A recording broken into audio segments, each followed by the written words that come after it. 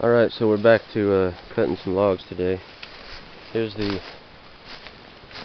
one of the braces that we're going to use to lift this up. It's about 8 inches around. It's real heavy. It's oak. It's like I don't know, about pretty damn big. And then it's fucking heavy. We gotta put it from here. It's right there.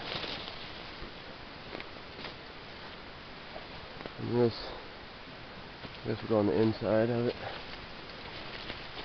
And then take it all the way out. Put this tree out there.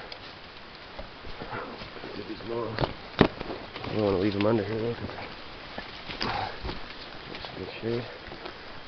Put it here. This one's up above the creek.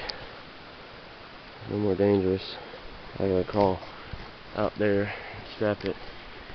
That's about 6 feet, 12, 18. It's pretty tall. So if I fall, I won't be on stick cam anymore. I'll be with the busted head on the rocks. But this is another one of the Ys right here.